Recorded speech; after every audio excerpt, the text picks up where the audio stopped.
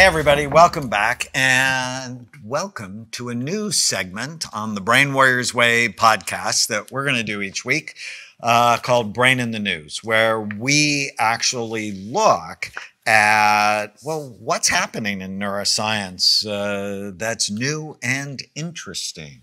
Lots. And, you know, every day it seems I'm sending our team an article I read or they're sending me something.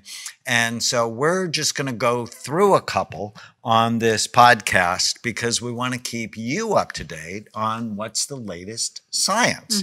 And this article just came out. Before we do, if you get a big idea from this podcast, please post it and hashtag Brain Warriors Way. Yeah, I have a feeling this one might be, we're going to get a lot of big ideas on this one. We're going to get a lot of big ideas. So an article came out that basically said plant-based diets risk worsening brain health. And the article basically said exclusive plant-based diets are deficient in the neurotransmitter choline. And that's a problem. That's not really new, but I think a lot of people don't know it. And so that's what people often ask, why we're not vegan and why we don't promote vegan. We promote like 70 to 80% plant-based diet with very high quality protein. No hormones, no antibiotics, grass-fed. And we support vegan. Anyone who's vegan, we don't have a dog in the fight other than your brain health. So we want you to get tested. We want you to supplement, do the right things. But I actually asked one of my mentors, Dr. Hyman, Mark Hyman, about this. I said, why is it that, because he believes the same thing we do, 70 to 80% plant-based with just a little bit of lean protein, clean protein, I should say. So I asked him about this. I said, why is it that people feel better when they start a plant-based diet and then they don't? He goes, well, that's exactly what happens. He reinforced that. He said, what happens is they were eating so awful and they felt so awful and they had so much inflammation that when they start eating clean initially, just the fact of getting that stuff out and eating plants decreases the inflammation and they feel better. It takes a while for the nutrient deficiency to kick in. So they don't end up correlating it to their diet because it takes, he goes, what I end up seeing is that a year to 2 years later, or sometimes 3 years later, they start to feel really awful, tired, fatigued, depressed, anxious. And that's what he starts to see is that a few years later, it starts to get really bad. So initially they feel good, then they feel bad. So let me read a little bit of this because a lot of people maybe have not heard about choline. And choline is an essential nutrient,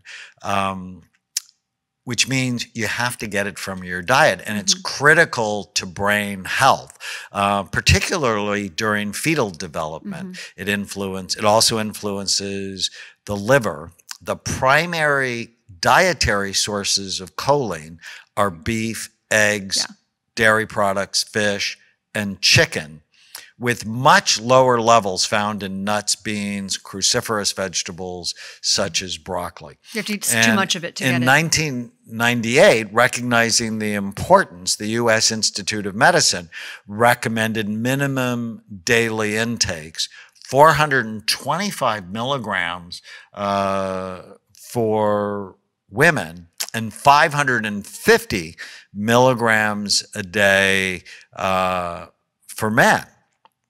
So it's not an inconsequential amount. And so if you're on an exclusive plant-based diet, it's very hard for you to get choline. Choline is also heavily involved in memory and in learning.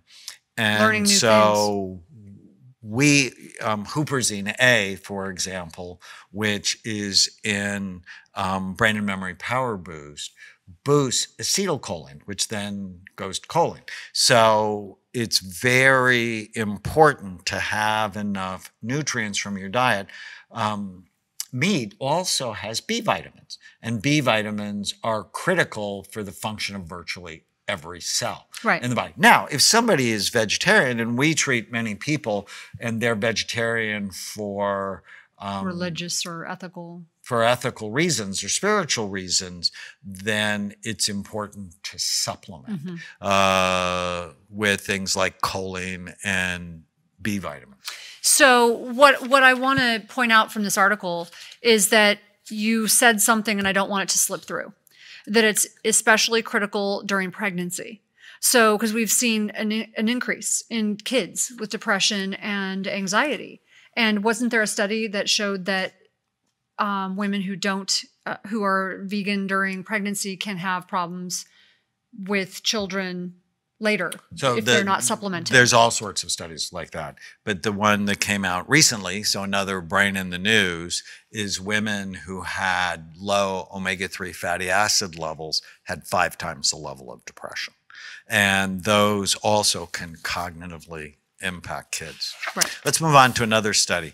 New blood tests could help identify veterans with PTSD.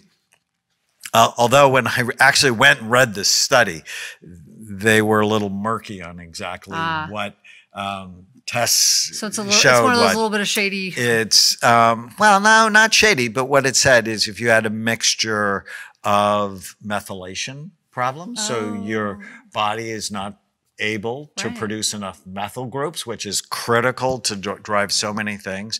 If there were high inflammatory markers, if there was high insulin, that people were more likely to have a mental health issue. It's the whole point of the Brain Warriors Way, right? One of the important steps we always say is you have to know your important health numbers. And if they're not right, we want you to get them right. And methylation you need for detoxing too, correct? For clearing your body of things that, and if you have a toxic brain, you don't feel good. So looking for a blood test coming down the line, this news article is going to make you mad. My prediction, it's not a judgment, just my prediction. Mom's marijuana use impairs baby's memory into adolescence. So many pregnant women are turning to marijuana to help curb morning sickness during early pregnancy. A new study reports maternal marijuana use may be detrimental to the brain development of children. Exposure to THC in utero can cause learning and memory problems that may continue into adolescence. And let's just be honest, if they continue into adolescence, you're going to have them the rest of your life. Well, because you missed so much important stuff during those critical years. Yeah, we talked about judgment in our last episode, so I think I'm going to be quiet. Auburn University, Harrison School of Pharmacy researchers found more and more expectant mothers are turning to marijuana.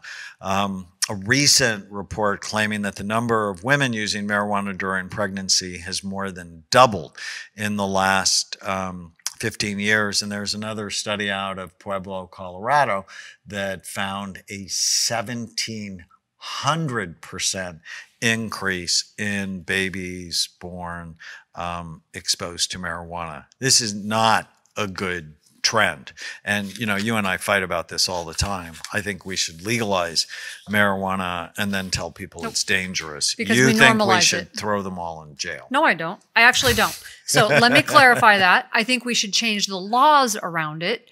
I don't think we should legalize it because when we legalize it, we normalize it, and then kids think it's okay, and it's a whole vicious circle. And that's certainly been happening. Right. Right. Another fascinating study came out about do antidepressants that raise serotonin affect the gut's microbiome? Oh. And so we've actually talked about the 100 trillion soldiers you have in your gut that are helping you, the microbiome, the 100 trillion bacteria, virus, yeast, all sorts of characters. But they should be your soldiers to help you produce vitamins, detoxify your food, help you with digestion. They make neurotransmitters. A new study in mice led by UCLA biologists strongly suggests that serotonin and drugs that target serotonin, such as Prozac, Paxil, Zoloft, Effexor, Pristiq, can have a major effect on the gut's microbiome and actually decrease the production of serotonin. And you know, it's been my issue with many antidepressants, it's once you start them, they're so hard to stop. Because they actually change the... And we're both a fan of antidepressants for the right person. Sure. But we want you to do all the other things as well. Head-to-head against Prozac, exercise was shown to be equally effective. Head-to-head against Prozac, omega-3 fatty acids were actually found to be more effective. Learning how to not believe every stupid thing you thought. Meditation, making sure your thyroid is right, all of the Bright Minds risk factors that we talk about over and over.